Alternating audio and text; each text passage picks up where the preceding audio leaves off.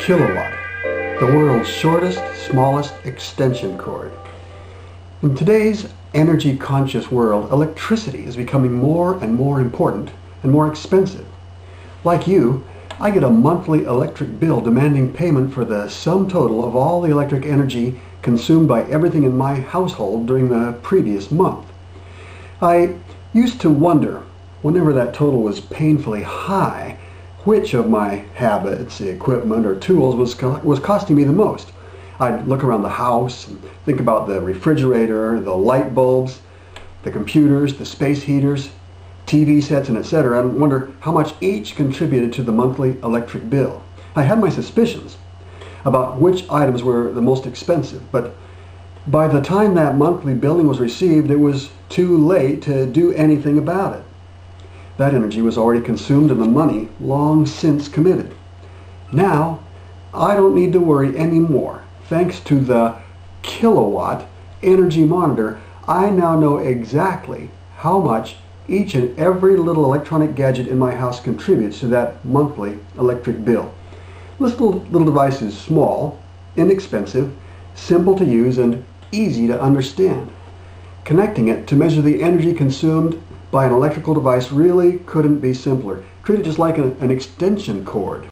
Just plug the kilowatt meter into a wall outlet and then plug the device to be measured into the kilowatt's own electrical socket, exactly as if it were an extremely short extension cord. But this is an extension cord with a brain. It measures all of the electricity delivered through its socket, displaying information in any of several modes that can be instantly selected with a set of 5 convenient push buttons. I really like these controls. There's just nothing complicated. When you first power it up, the device automatically initializes and calibrates itself within about 2 seconds. Then it begins displaying the power line voltage. In the USA, this will generally stabilize between 110 and 125 volts, indicating normal power conditions of the type everybody should expect from a North American power company.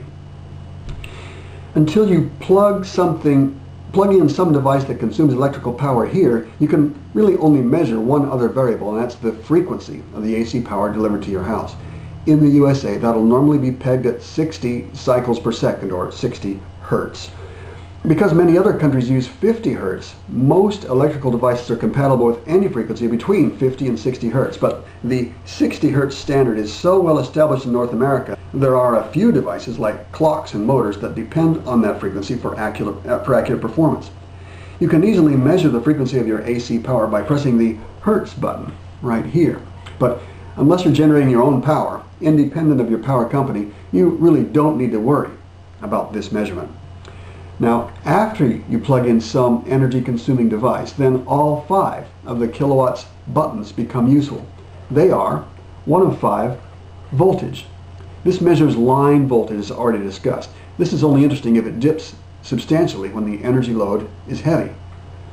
2 of 5 amp. This measures the current being consumed in amperes, accurate down to about 1/100th of an amp. 3 of 5 is labeled watt, and it measures the power being consumed in watts, accurate down to about 1/10th of a watt. This value is calculated by multiplying the volts times the amps. 4 of 5 hertz. This measures frequency, as already discussed. And 5 of 5 kilowatt hours.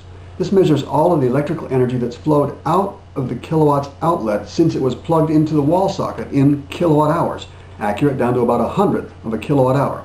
This value is calculated by multiplying volts times amps times hours and then dividing by 1,000 to get kilowatt hours, the same unit of energy measurement that you see on your electric bill. I find 2 of these measurements to be more interesting than the others. They are 1 of 2 watts, this button.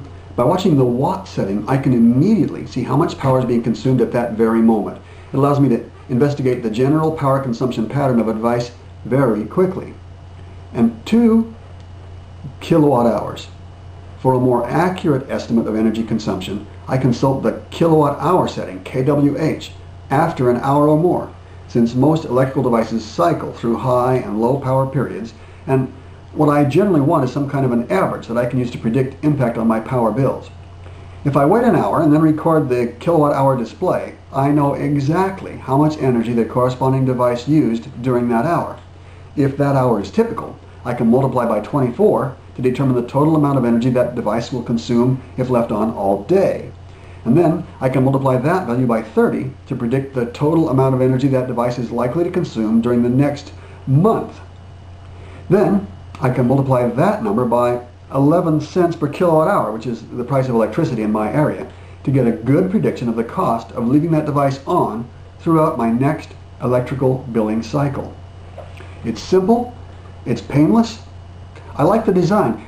Three of these 5 buttons can each alternate back and forth to a second display mode when pressed repeatedly. See these labels down here? Frankly, 2 of these 3 secondary modes are useless, but the kilowatt-hour button's secondary mode displays the elapsed time of the current measurement, which of course commenced the moment the kilowatt device was plugged into mains power. I do find that information useful, as knowing how much time is represented in the current kilowatt-hour display helps me predict how much more energy will be consumed during larger time intervals. Overall, I love this little device, and it has helped me learn some surprising facts about electrical consumption and the energy use in my own home.